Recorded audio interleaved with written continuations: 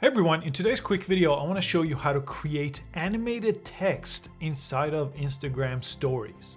Let's jump right in. Press your profile icon here to jump into Instagram stories. And right here, just take a picture of whatever you want to take a picture of, or just start with a black background like I am here. I'll take a picture, and to add text, you press the AA icon on top. This is the same way we're gonna make regular text, but there's an option to make this animated.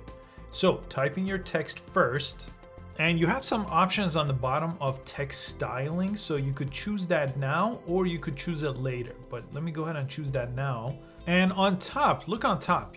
This first one is alignment of your text. The second one is the text color. So you have a bunch of colors to choose from on the bottom. The third one is text background. So if you select this, it changes the background of your text. You see I have multiple options here. But the last one is animation. If you select it, look what it's doing. It's animating your text. Now, you could use these in combination. So you could have a background and animation on at the same time.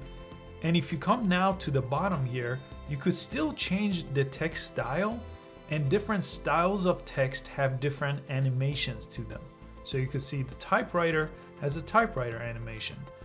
This one has a different animation. This one has a different. They all have different animations depending on what style you choose on the bottom of the page. I could still go ahead and change the color if I wanted to. And when I'm done, I could just click away or press done. And I could still place this anywhere within my image here.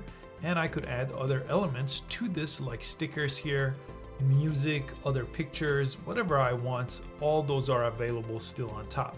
When I'm ready, I could press your story right here on the bottom of the page, and it will post it to my Instagram stories.